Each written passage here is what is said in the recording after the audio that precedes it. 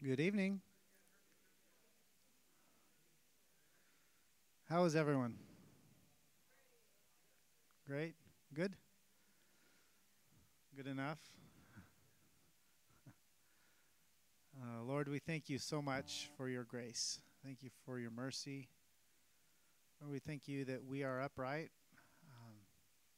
physically, Lord, but that you've stood us up spiritually. I was considering this week how your word says in Romans, Lord, that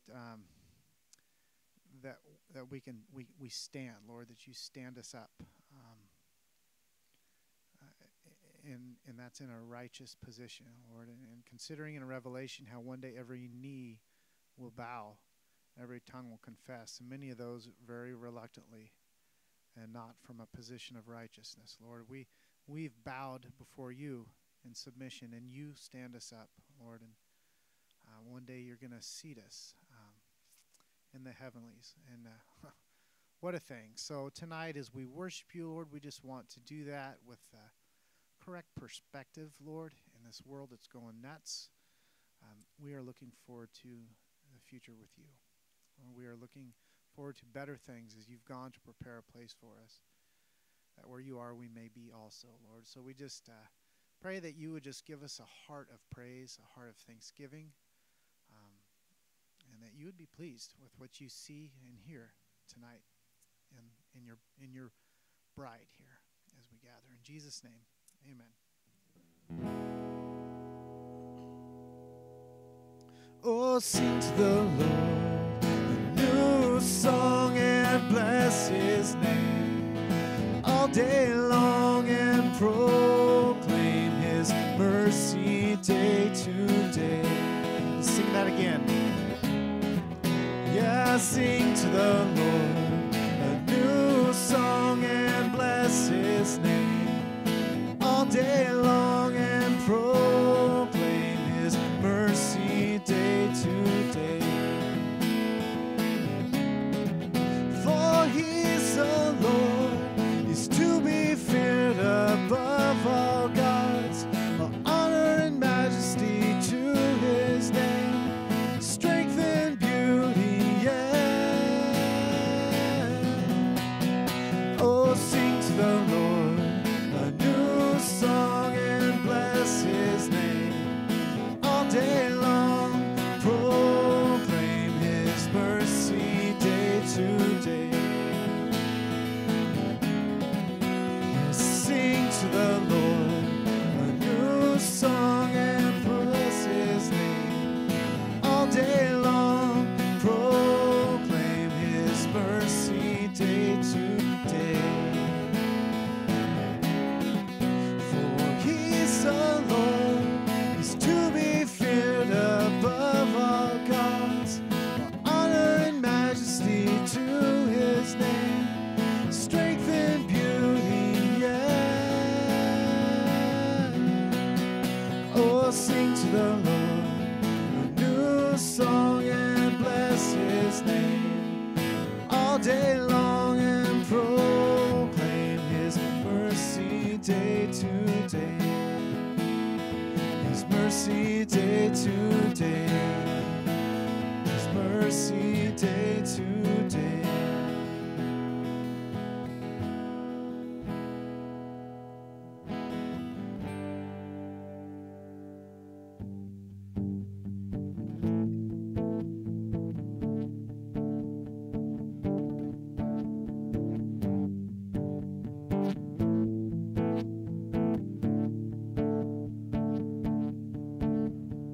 Wonderful, so wonderful is your unfailing love. Your cross has spoken mercy over me.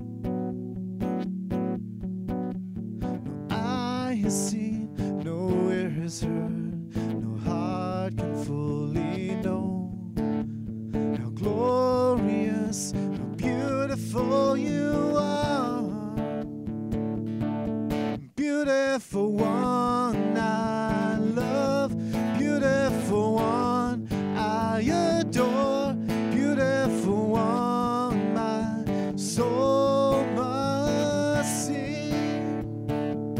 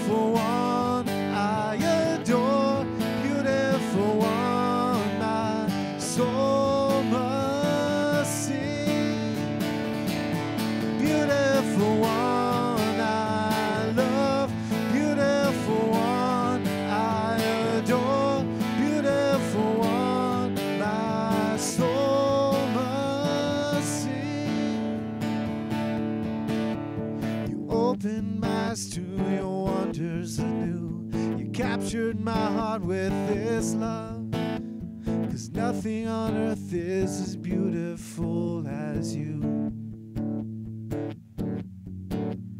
You opened my eyes to your wonders anew. You've captured my heart with this love, 'cause nothing on earth is as beautiful as you. Beautiful one I love, beautiful one I adore, beautiful one my soul it must sing. Beautiful one I love, beautiful one I adore, beautiful one my soul must sing. My soul must sing. My soul must sing. My soul must sing. Beautiful one.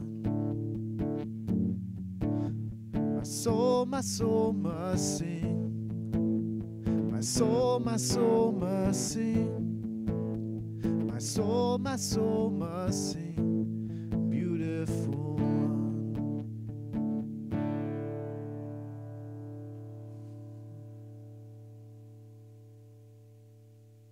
Lord, there is nothing that compares to you.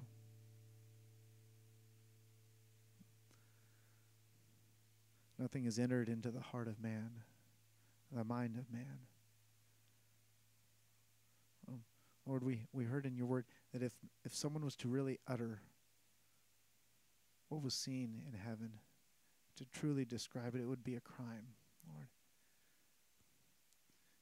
Because it's something we can't even understand. It wouldn't be done justice, Lord.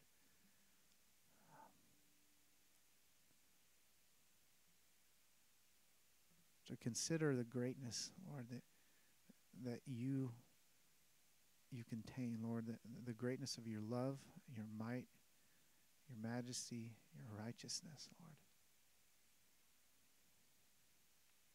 That you would humble yourself and you would become sin for us, Lord. You would take on the polar opposite of what you are. All driven by love, Lord. We can't imagine that. And that thing that you've done for us is truly beautiful. What else could it be? It comes from you, and you are the beautiful one, Lord, the lover of our souls.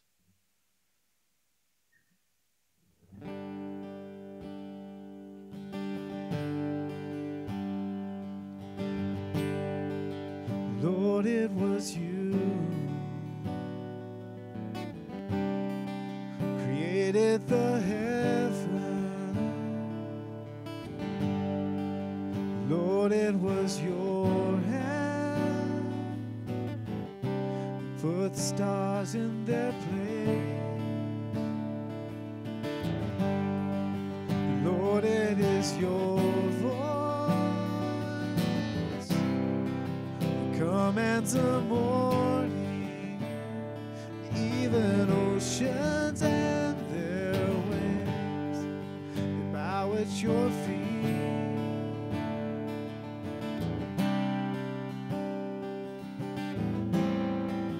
Lord, who am I compared to your glory, Lord? Lord, who am I compared to your majesty? Am your beloved, your creation. You love me as I am. You have called me chosen for your kingdom, unashamed to call me your own. I am your beloved.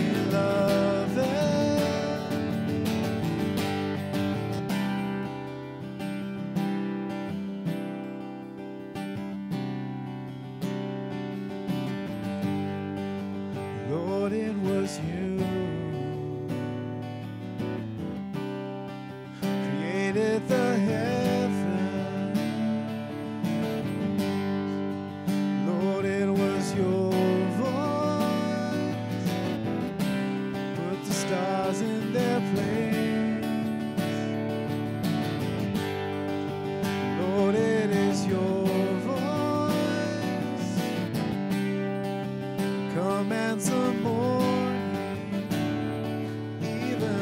nations and their ways bow at your feet.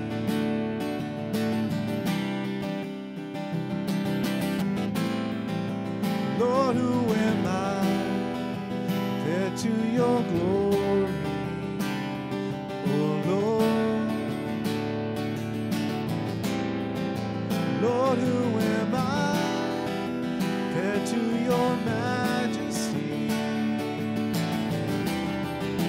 Am your beloved, your creation. You love me as I am. You have called me chosen for your kingdom. Unashamed to call me your own. Am your beloved, beloved.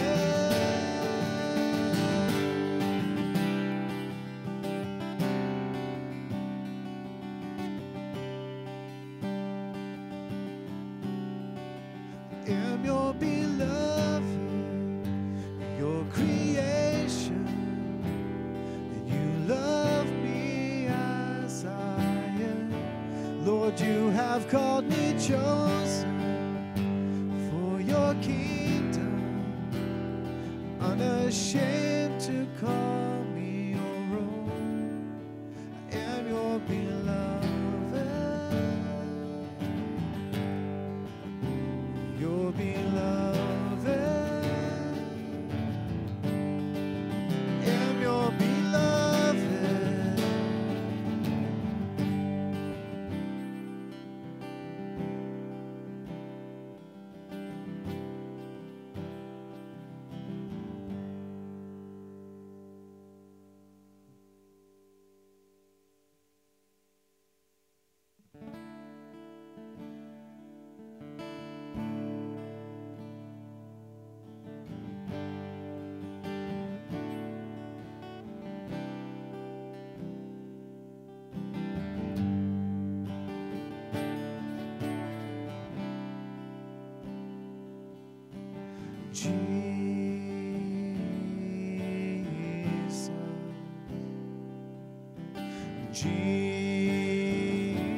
Jesus, holy and anointed one. Jesus,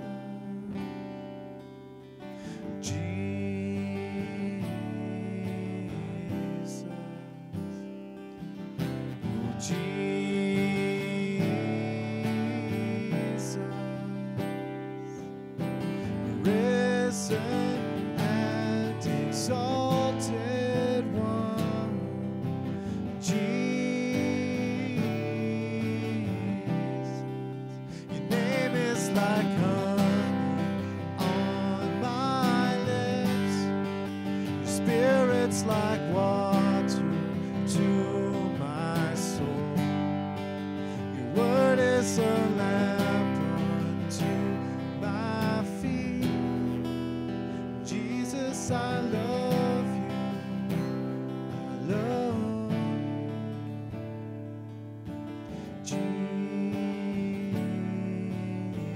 Jesus.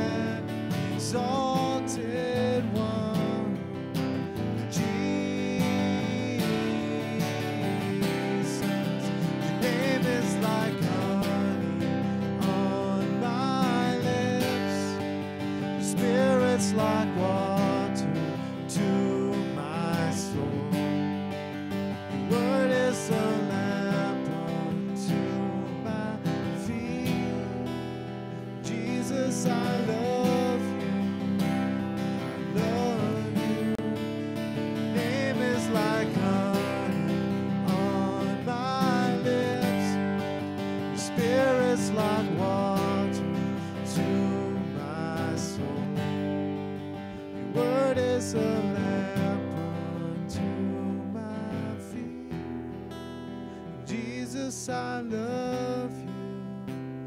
I love you. Jesus, I love you.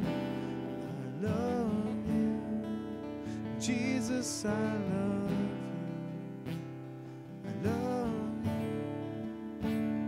I love you. I love you.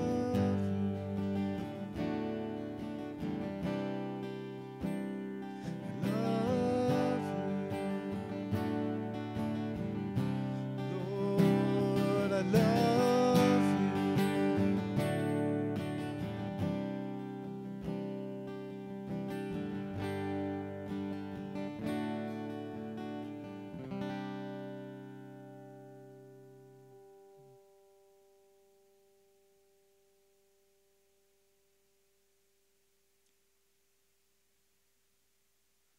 Lord, we love you.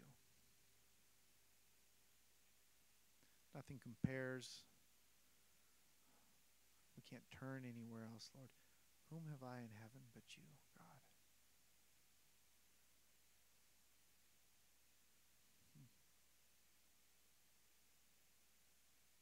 Oh, to be the thief on the cross, Lord, that the next instant we're with you in paradise.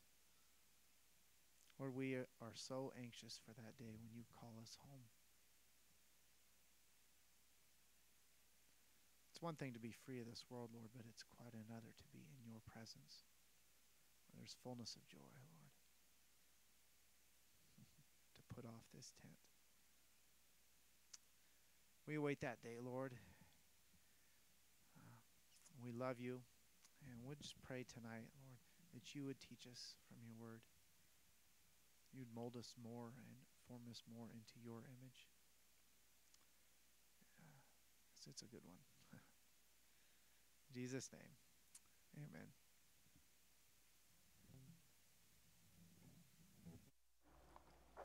All right, kiddos, you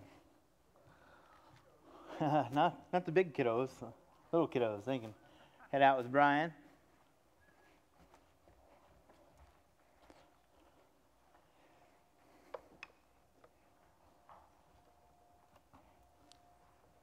I'm sure there's always a big kiddo in the crowd trying to slip out. I heard there's candy or a snack or something over there.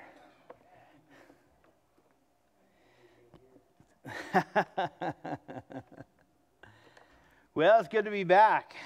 Good to be back. It was great to see our beautiful country. As many of you know, my wife and I, we were originally going to go to Texas. We wanted to see the Gulf Coast for our anniversary, but plans got changed, and so we said, that's it, road trip. And, and as far as being in the U.S., I've pretty much gone from Anchorage to, well, on this continent anyways, all the way down to Mexico City, but never really been east other than an airport of Boise. And just with all the craziness and people throwing a big fit about Mount Rushmore, we're like, that's it, we're going to see it.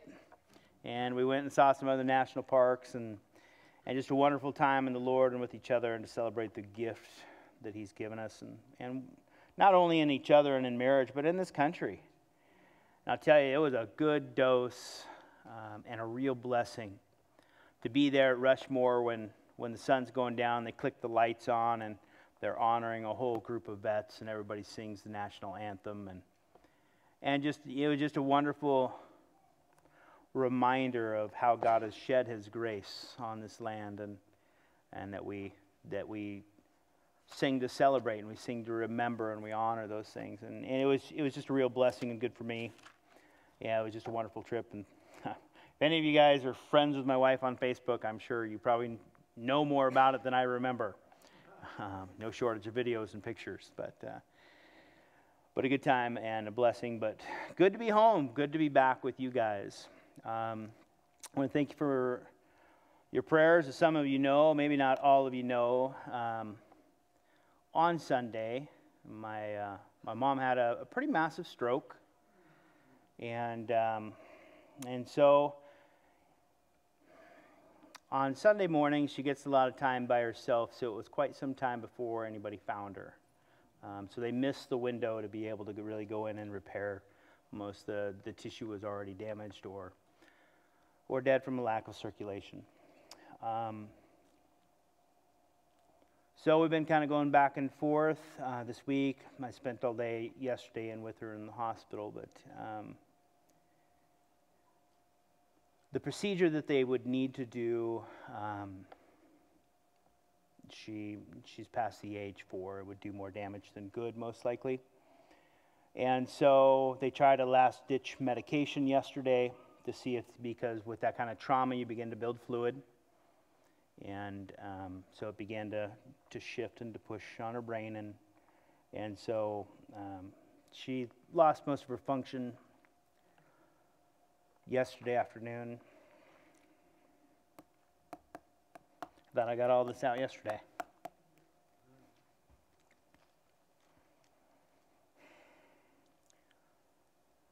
So today they don't have hospice when you're in the hospital, so it's just moved to comfort care, and so it'll probably be a matter of days. And I was thankful to the Lord, and it'll kind of tie into some of the scriptures. Interesting enough tonight, but I was thankful to the Lord that yesterday, kind of on the last of her, really kind of be able to communicate and cognitive. Because she wasn't on comfort care or hospice, if you're not sure what comfort care is, kind of the equivalent, that because she wasn't on that yet, she was only allowed one visitor per day. You can go as many times as you want, but you're only allowed one visitor per day right now in Mercy for that sort of thing. And, hey, it was me. So she got a good dose of Galatians and the gospel and...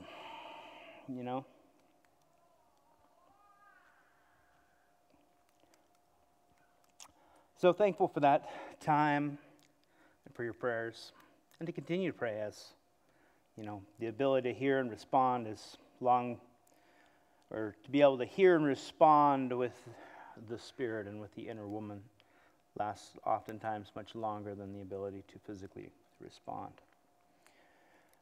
So appreciate your continued prayer for that, for the family. A lot of unsaved family. And, these are things that God uses. So, Father, as we get into your word, Lord, may we be thankful for not only our family, for our loved ones, Lord, but the families that sits in this room as well. Lord, as you have made them in your image, and sometimes, much to our surprise, you made each one of us on purpose. And you love us. And in your image, and you've given each one, Lord, honor. And you've made a plan for their life. And God, may we not waste our days on the things of the flesh, Lord. The Ishmaels in our life, as we're going to see. But just be resting in your grace, that each day fully trusting and walking as a friend of God is a day well invested. So, Lord, as we look here into this chapter, the obvious choice, Lord, may it again be reminded that it is the obvious choice for us as well. In Jesus' name, amen. So we'll be in Galatians Chapter 4, in case it's been so long that you don't remember. We've been cruising along through Galatians. Amazing book. It is one that I love to come back to every couple years because I have plenty of Ishmaels in my life, plenty of times where I get tired of waiting on God and I begin to do it myself. And Galatians says, stop. Reminds me to go back. Because they had been, prior to coming to Jesus, like all of us, we'd been in the law's classroom. Paul had been in it. The Jews had been in it. By our conscience or what we knew of God, we were in it.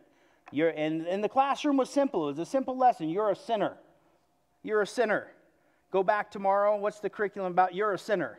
And eventually, okay, I got that. And it says, well, now you need a Savior.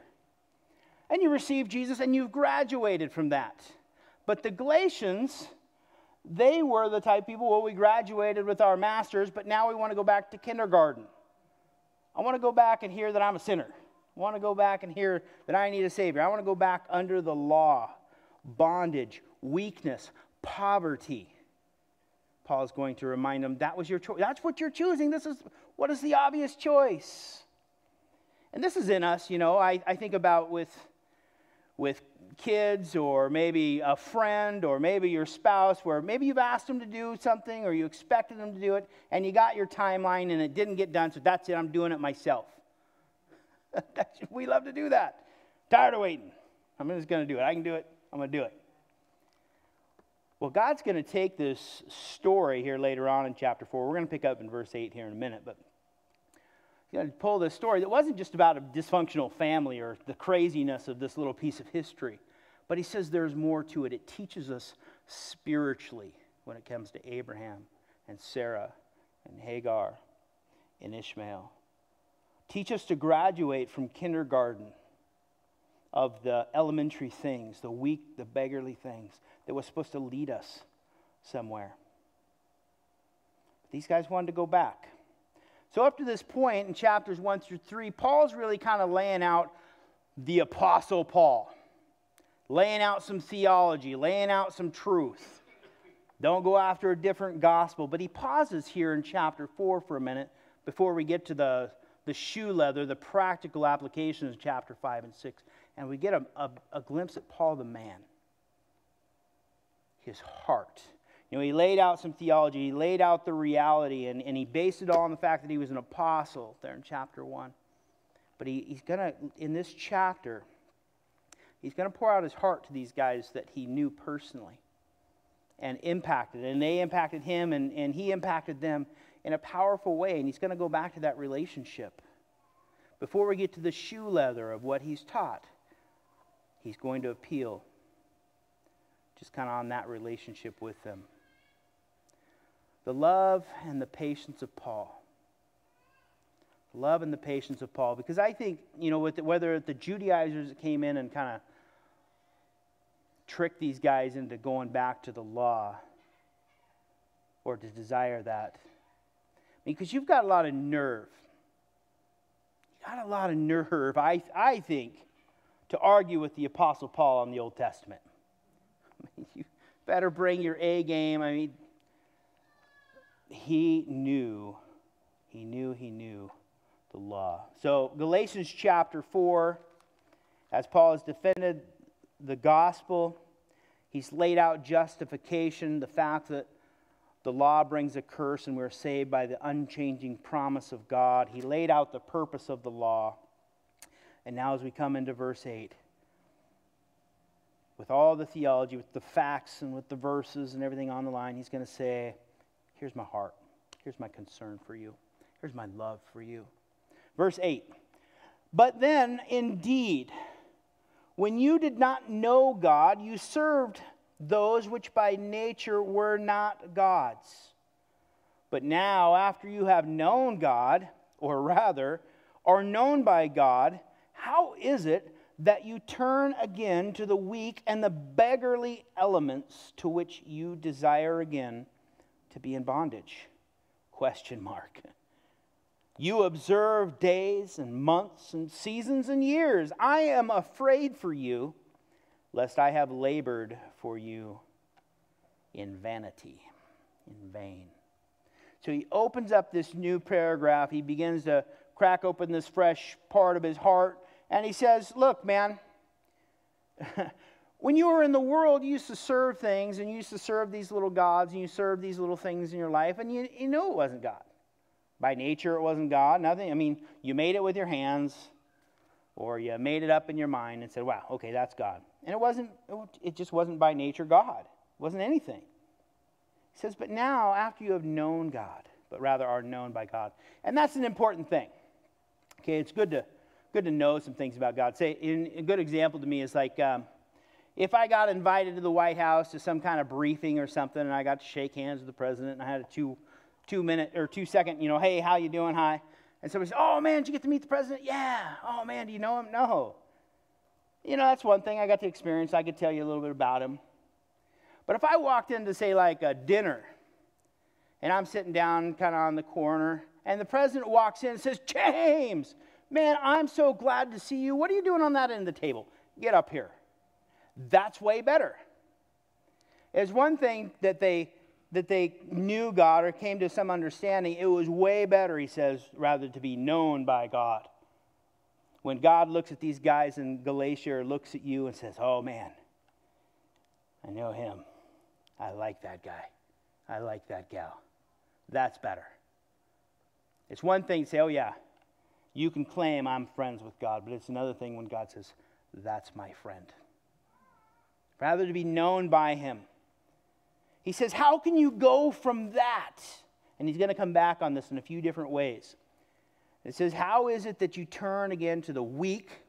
And that word weak kind of gives the same idea as that beggar that was by the beautiful gate that John and Peter came up to, and was crippled from his youth, and you know, hey, man, gold and silver I don't have, but this is what I do have.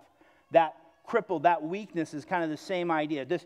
You want to go back to something that has no power. It can't even stand on its own. It's weak. It's crippled. It was never designed to produce life and strength and growth.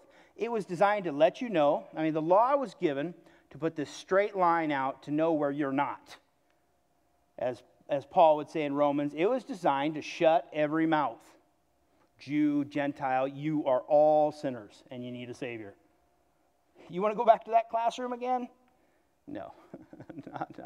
I don't want to go back to that classroom. He said, why are you going back to that weak thing? The beggarly is like the same word that's brought out in Lazarus and the rich man. As he sat out and he begged and he just even for the scrap or the crumb of the rich man. That's the idea, the beggarly. It doesn't have anything. It's in poverty. It just wants that scrap. Just needs that little bit because it doesn't have anything of its own. He said, that's what the law is going to give you. That's what you're going back to. You want to go back to the weak and beggarly elements to which you desire to be, and here's the end of it, in bondage? You want to go from being known by God to slave. He begins to appeal him and we're going to see is from a friend. I've been told in the Greek, this isn't the words and the adjectives and the way it's written is not a cutting statement, but it's one just stated by a friend, and we'll come back to that again. He says, you want to go back to that? And he says, look, you observe days and months and seasons and years. So we know from Paul's life, it wasn't about if you wanted to celebrate the feast. You know, if you wanted to spend some time as a family and say, you know what, Passover is cool and we're going to do it because we want to see how it relates to Jesus. And we're just going to kind of walk it out. We're going to have a Seder dinner, if you will. That's cool. Went over to a friend's house. They're believing Christian, but of Jewish heritage. And every Friday night, they go through a Sabbath dinner. And it's cool. A lot of the early church had much of that Jewish custom still in their life. Many of them still worshipped on Saturday. It wasn't until it really went Gentile that began more and more to worship on Sunday, the day which the Lord raised, because that for a Gentile was much more impactful. The resurrection rather than creation. But they began to observe it because they thought it made them more special, closer to God. It wasn't about celebrating and enjoying God. They went back to these days. They began to engage and to worship and to dive into these things to be more pleasing to God.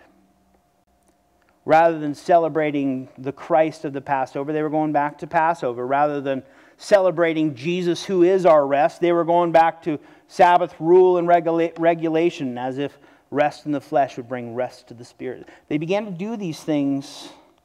Paul said, what are you doing? You're going from power to weakness. You're going wealth to poverty. We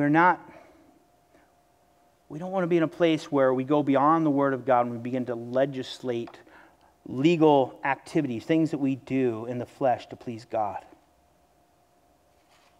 We don't look for praise or reward for celebrating a day. You can celebrate Christmas because you want to praise and the Lord and celebrate the provision of God. But if you expect praise or honor or some kind of give and take from God because you came to church on Christmas or because you celebrated Christmas, that's not the way it works. See, and that's what they began to do. They came in, and maybe they came in with the argument that Paul lays out in Romans. He says, look, you guys are wild olive trees. You're getting grafted into the natural olive tree. Don't you want to look like that? Don't you want to look more spiritual? Come on, you guys sound rough, you look rough. Probably wear shorts to church, and maybe a hat, t-shirt. Probably didn't tuck it in. Don't you want to look more spiritual? I say that, because those are things, I got to wear shorts on church on Sunday. I was pretty pumped. I don't usually wear them when I teach, but maybe I should. I don't know. Maybe some cutoffs. Yeah. That would look really redneck. But anyways. But there's something in our flesh that gets drawn to that, right? The outward appearance. And what we do with our hair or what we do with our body, obviously there's a place for honoring God in those things. Obviously, God cares about those things. He's not into slobby kids. But by golly, if his kids, that's the way they are, that's the way they dressed, or they couldn't change before work, come on in. He's glad to see you. They were drawn back in by this appearance of spirituality. Drawn back in that if God's just an equation or following God, it becomes just a vending machine. I take out my 2 quarters. One is I kept all the Sabbath regulation. Ching, ching, I put that in. The other one is, I don't know, my mouth's been doing really good lately. I didn't take the Lord's name in vain. Ching, ching. Now I press A2, and out comes this blessing. And the more I do that, the more I go to the vending machine, and the more I get from God. Right? That's what they had duped them into. Paul said, and we'll come back to obedience, because obedience is important. But why we obey is also of absolute utmost importance. And so he's like, were you guys stillborn? Did you come out alive? Because the fact is they had lost something in their relationship with God, probably a little similar to the Ephesians by the time Revelation came along. They'd left something out. The love, the intimacy. That I did it just because it pleased God. And he was smiling at me before I even did it. He's smiling and in love with you before you got up and did your devotion in the morning. It wasn't, sometimes after I've done my devotion, I'm all prayed up for the day. Now God's favor is upon me. I'm ready. I don't know about between 10 p.m. to 8 a.m., but somehow God's grace kept me till I could do a devotion and get all filled up again. Devotions are a good thing. We want to be prayed up. We want to spend time with our Father. We want to get our heart right. But he was pleased with you already. Because it's Jesus. Because you're free. Not to go back into bondage. The law becomes, and I'm beating this to death, I suppose, but the law becomes like this tree. It grows up and it's out in your field or perhaps in your yard, and you planted it. And you're like, man, that should look better. It should have more fruit by now. It should be more blessed by now, for sure. So I'm going to run down to the store, and I'm going to buy a big bag of apples and some duct tape. And I'm going to tape apples on that tree. When people go by, they're going to see it's got a lot of fruit on it. It didn't come from the tree, but it is real fruit. You can eat it and you can look at it and say, wow, that tree does have a lot of apples on it. And that's technically true. But that's not by God's design. It's by our effort. And we're going to see that they're trying to hang fruit on the tree. Verse 12, brethren, I urge you to become like me, for I became like you. You have not injured me at all. So Paul, he's you're going back to those days, those feasts and the Passover. You're going back to the law. He said, look, I left those things. By the grace of God, I could come in and live like a Gentile to the glory of God and to minister to you. And I urge you to become like me, not dependent upon the weak and the beggarly things. Look, it didn't hurt me at all, Paul would say, to be able to leave those things behind and to become like all men that I might gain some. But I urge you, Paul would say, become like me. It's not where we get our righteousness from. Become consistent in that. And Paul says, you know, you haven't injured me at all. I'm not saying this, Paul. I'm not saying this because you've offended me. I'm not saying this from bitterness or a hurt heart. It's because I love you. Verse 13, you know that because of physical infirmity, I preached the gospel to you at the first. And my trial, which was in my flesh, you did not despise or reject, but you received me as an angel of God, even as Christ Jesus. What then was the blessing you enjoyed? He calls back that salvation, that first love as he got to pour into their life and experience that with them. He says, what was that you enjoyed?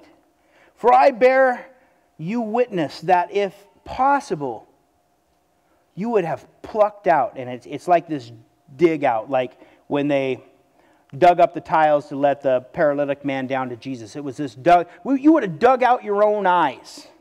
He said, you would have plucked them out. Got to go back. And given them to me. Have I therefore become your enemy because I tell you the truth? He calls back to that relationship when they were on fire. God had done many amazing things in the region of Galatia. But Paul gives us a little insight. He says, because of physical infirmity, I was there. Which is a good one for when the health and wealth comes spinning back around, as it always does every 5 to 10 years or so. A lot of people argue, what is this physical infirmity? Because Paul said, that's the reason I was there. It doesn't seem that it was because of his stoning, because he was already in Galatia when he got stoned in Acts 14, I believe it is. It doesn't... Some people try to go with, there was a lot of eye problems in the Roman culture those days because you had fires with no chimneys, you cooked and your lamps would, there was a lot of smoke in the air, and Paul was a reader, and so he would have spent a lot of time in there in the evenings or in the wintertime by a lamp that would put out a lot of smoke, and that would cause this ugly weeping eye disease that was pretty common on that day. Could be. The most likely and probably the best case, again, I love what one commentator said. He said, it's hard enough to diagnose a patient that's right in front of you, let alone one that's been dead for 2,000 years. So, take it with a grain of salt. What a lot of people wind up at, and probably is correct, in my opinion, is in Acts 13, Paul was coming in off the Mediterranean Sea, and he came into around this place called Perga. And down there in the lowland, right off the sea, there was a lot of swampy land, and it was very well known for it. They had a massive problem with malaria in that area. And that particular strain and that type did cause, among headaches and all sorts of different things, issues with the eyes. And so it's thought that because of that, and that's also where it's believed by, again, the same crowd, that Mark bailed out because, anyways, it was a horrific place to be. Armies, other things had problems in that area as well. So many believe that that's where Mark actually bailed out on that first missionary journey, and Paul, to get up out and away from it with his entourage, went up into the upper plains of Galatia to get up out away from all the stagnant water and everything. And that's the reason why this infirmity drove me to this place. I don't know. You can dig into it and come to your own conclusion on it. But the fact is, the Word says that Paul said, that because of physical infirmity. It was the mode, it was the reason, it was the driving factor that I preached the gospel to you at first. And that to me that's powerful. When was the last time you stopped and took a look at this thing that is bad in my life? Because not all things are good, but God works all things for the good. did I take this infirmity, my sickness, my illness, my busted up car, my issue in life that drove me to a place that I would never be, to share with a person I would have never otherwise seen? And Paul glorified God in that. They saw the hand of God in that. And they saw him, and in their culture, as it says there, they could have despised him, because oftentimes if you were sick or had an issue in your life like that, they would say, oh, you're cursed by God. Obviously, you've displeased God or something's wrong with your faith or whatever, because otherwise you wouldn't be sick. But they didn't. They received him as a messenger of God. So much that, man, God, Jesus is working through you. They received him as Jesus, as God's or Jesus' messenger directly to them. And so moved by the grace of God, and so transformed was their life, and so loved by Paul, and they loved Paul as well, that they said, man, if I could fix you, I would. I'd take out my own eyes for you, Paul. I love you, and I recognize what God's doing in your life. It was that kind of connection, that kind of power, that kind of love that they had. And he said, what are you guys doing? Do you not remember that? You ever have those moments where in your life with a friend or a family or in your marriage or something where you got to stop and say, man, where are we at? Do you remember when we used to be in this place? Remember when we had this experience together? Remember when we honestly, with all of our hearts, said, there's nothing I wouldn't do for you? I love you that much.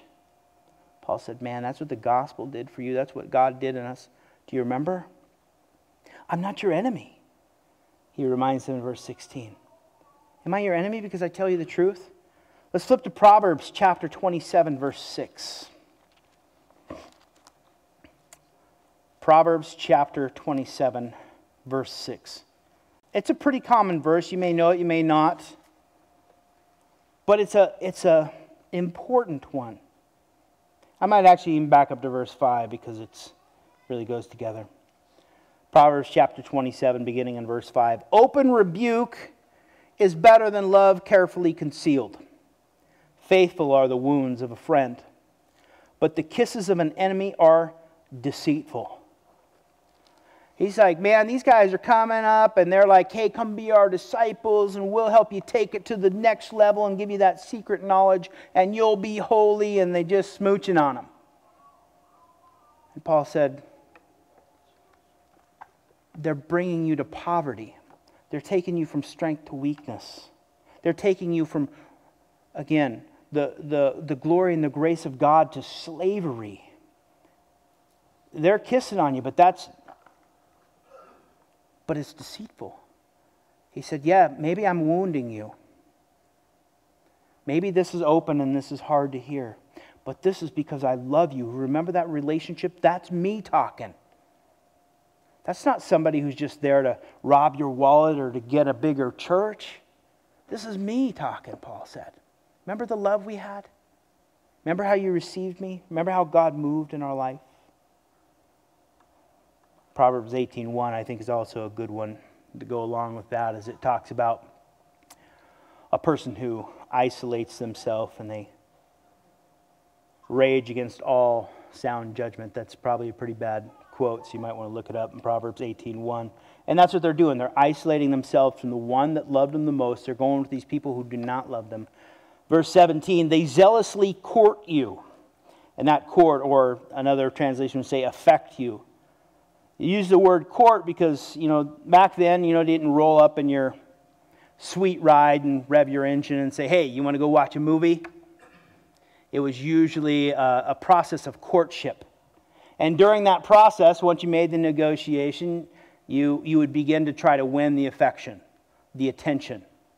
You would zealously pursue that guy or that gal, probably usually the gal. He said that's what they're doing to you. But it says, but for no good. Yes, they want to exclude you that you may be zealous for them. And it's kind of a mouthful in there. But basically, they want to win you as a disciple so they can turn around, and once they've got their hooks in you and you're now, they want to convert, usually from other converts. They usually aren't out talking to the lost. want to convert. Now, the first thing you need to realize is that there's a separation between us. Much like the Nicolaitans in Revelation. That there is a class to Christianity. Now, that's great, you came, and now you're beginning to be more spiritual. But remember that we are highly elevated, and you need to pursue where we are. By works and by the law and by just going for it. Not by faith, not by Christ. And so it's kind of a mouthful there, but basically they zealously court you, but it's not good. They want to exclude you, so you'll be zealous for them. So that there's this secret higher level by hard works that I can reach, the secret knowledge that those guys got. 1,500 years of learning how to obey the law and to really look spiritual. Someday I'll be like them. Verse 18, but it is good to be zealous, and that's true. In a good thing always. And not only when I am present with you. So Paul said, man, if someone's trying to talk you into being zealous for a good thing, go for it. But this isn't one of them.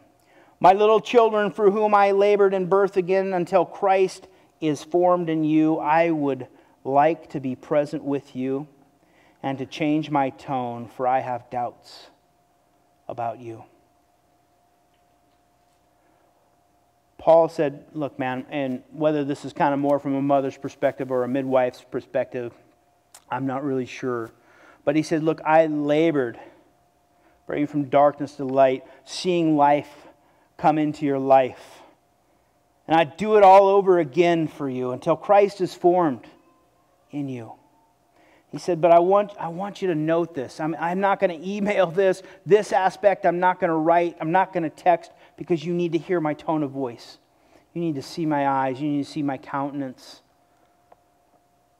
That this isn't because I'm personally injured. It's not because I'm maybe not Paul the Apostle in your eyes. It's because I love you and I want to see you grow in the Lord. And I'm having doubts. Were you guys stillborn? You know, did I miss something? Did you really come to Jesus? Paul needs this affirmation as well. And so he begins to speak to this on the verse 21. Tell me, you who desire to be under the law, do you hear the law? So with the spiritual ear, this is again kind of an allegory, a deeper meaning within the story. Doesn't change the history or the facts of the story, as many try to with allegories. But within that, we see something deeper and more. It's not just a goofy family.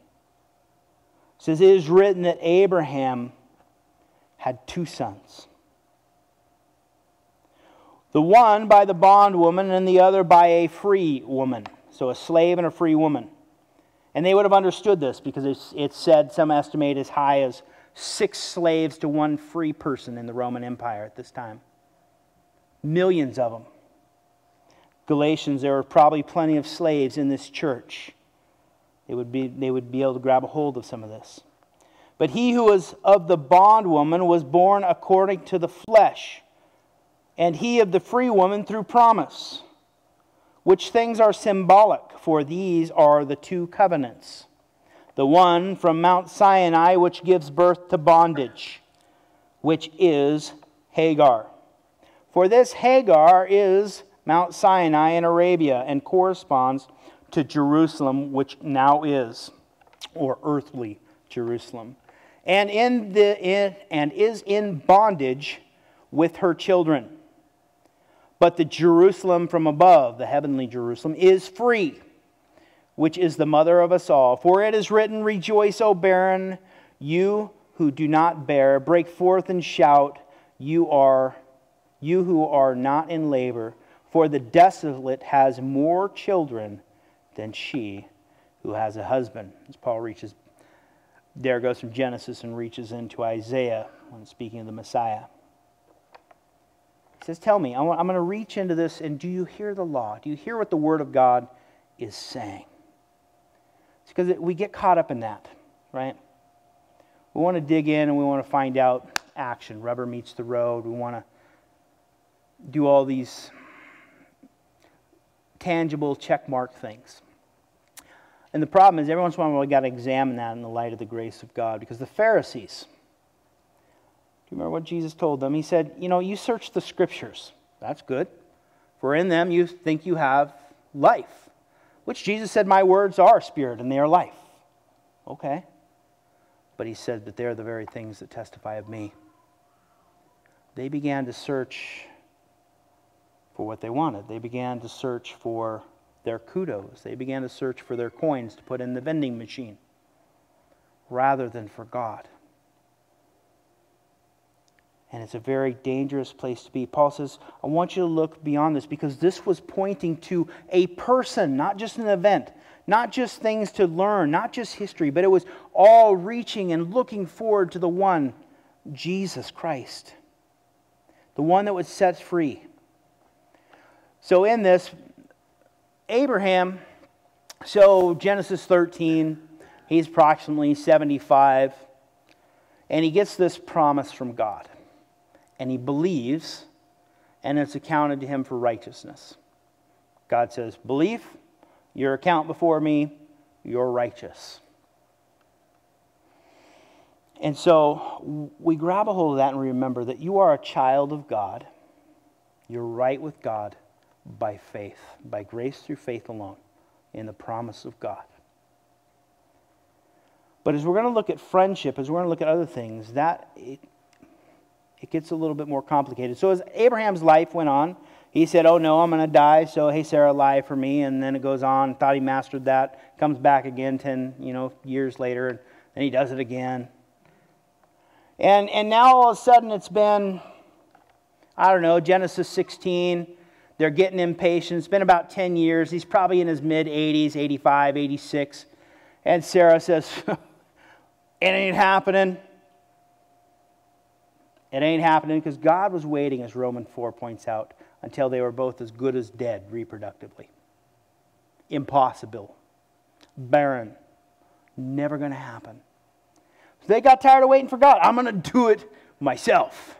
That's where we love to be. And so they brought in Hagar, a slave. And said, God, we're not waiting on you. I can take care of this myself. If all I need is a son, got it. We can do it. I can handle this. It's been a long time, 10 years, Lord. Obviously, this must be what you want me to do. So they, no problem. Works like a charm. Out comes Ishmael the next year. Then we come to Genesis chapter 17. And now we're probably at least a good solid 13 years later. Abraham's getting up around 99. God visits him. Says, hey, remember that promise? Abraham laughs. Of course, we know the famous one. Sarah laughed also. They both laughed. Whether they had both different intentions, I don't know. But because God kind of chastised Sarah a little bit. But they both laughed. And Romans is clear. He waited till it was impossible. That the promise, that the life that would be brought forth, the son that would be had, would be impossible by human means. And it would be a child of free. And it would bring laughter and joy. It would not be the child of a slave, born into bondage, because Ishmael would have been born into that. Might have been somewhat free because of Abraham, but born of a slave. And so as we come to that, and God would make that promise, and Abraham says, oh no, I love Ishmael. I've got used to him. I know all of his idiosyncrasies. I could tell when he's lying to me. I got him down. And he says, God, oh, that Ishmael would live before me. I got my comfort zone, God. I got a good bead on this. I know how to do this. I got my checklist, and I check it off, and it's good to go. God says, no. Going to give him the promise through Sarah. And so Paul digs into that, and he says, listen to the Holy Spirit on this. Hagar, the law, it's bondage. It's bondage. What you accomplish in the flesh, not waiting for the promise of God, and it ultimately comes back to Jesus and what you trust in the flesh or you trust in the Son. So where are you going to be? What are you going to do? And the Holy Spirit writes that for us because each one of us comes tonight, either with a temptation to, or we've already given in to a Hagar and an Ishmael in our life. We got them. This region, this group of churches, they were buying into it. They were going back to it. And though they were a son of God by faith, James points out that we are friends by obedience, that we walk with Him, that there's a relationship when we respond. Because without obedience, there is no fruit. We have to walk in it. It's a different obedience than a servant has, but a son obeys regardless. A friend interacts and responds regardless. And so it's not a works based for salvation. So Sarah, Sarah and Isaac, grace, born of a miraculous birth from a free woman, corresponds with the heavenly Jerusalem. Isaac was brought forth by God's power in joy and laughter. We're going to see in a minute, as he grew, there was persecution with it. Hagar and Ishmael give us an idea of the flesh and the law. The flesh, best way, a good simple way to define it is to chop off the H and spin it around. It's not about skin and bone, it's about self. You want to think about your flesh, what that desires, it's yourself. Selfishness. Ishmael was a son of a slave, earthly, just like Jerusalem, in bondage. So let me finish this up real quick. Verse 28. Now we, brethren, as Isaac was, are children of promise, but as he who was born according to the flesh, then persecuted him who was born according to the Spirit. Even so it is now. Nevertheless, what does the Scripture say? Cast out the bondwoman and her son. For the son of the bondwoman shall not be heir with the son of the free woman. So the law will not be heir. The law will not come in with the son of the free woman. So then, brethren, why are not children of the bondwoman? You are not children. We are not children of the bondwoman, but of the free. But the free. Bondage and legalism gave birth to slaves. Hagar would never marry, would not move on.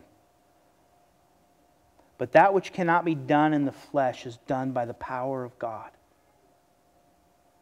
When you cannot save yourself, when you cannot, no, there is not one righteous, no, not one. It's done by the power of God, by the Son of the free woman, if you will, by Jesus Christ, by the miraculous birth, by the promise fulfilled. And Paul says, that's what we're of. We're not of that. Don't go back to slavery. So what is, as this tries to creep in as the legalists in our life, first I guess I'll deal with the persecution. As the free woman, as the promise of God grew and as there was joy, there also came persecution. And you'll notice the first one to persecute the church also was the nation of Israel. The first persecutors of the Jews, or of Christians, were the Jews. Because of this principle. Because of that. And we see that in our own life as God begins to move and you're filled with joy, and whether it's just an attack from yourself, your own flesh, or those around you, you're too radical, or what are you doing? That comes with it as well, and Paul points that out. So what is the Hagar or the Ishmael in your life? It's contrary to the Spirit's work. It's probably something that you could read, maybe even a verse, and say, never mind, God, I'll do it. God brought a man, put him in a hard situation in life, to give these guys the gospel. And I suppose I'll touch on it for a minute. And even in my own life, I guess, I'll kind of wind down with this. In my own situation, my mom right now was the only one for a day that got to sit with her. A lady who's been studying the teaching of the Watchtower for about 35 years of her life. We've got to talk a lot. But in one last moment, in a moment of infirmity, in a place, in a situation that could not otherwise be, when she's 80 years old, God puts her in a situation where she's going to hear the gospel again. And she's going to hear the word all day long. But we have in the mix also what always tries to creep in is this temptation to grab a hold of Hagar, which corresponds with the law, and bring in the flesh, the Ishmael in our life, that we can do it. Not trusting in the grace and the promise of God, but the strength of flesh. Trying to invent and bring about our own spirituality. Maybe take a look at that and pray on that this week. It's so easy to go back to. Maybe you're tired of waiting. Maybe it just doesn't feel as good to wait on what God wants to do as doing it yourself. But what is the Hagar and the Ishmael in your life? Are you letting those hard circumstances bring you in a place to share Jesus like you never would before? There's another mouthful I'll leave you with to kind of digest. You are only free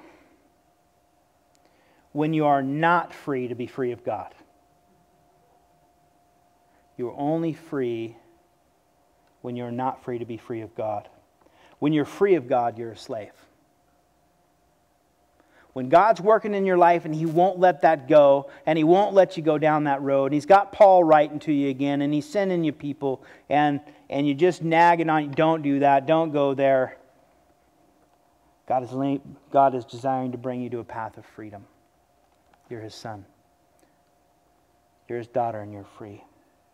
But when you're free to pursue those things, when you've rejected, He says you're in bondage. You went back to those things which you were delivered from.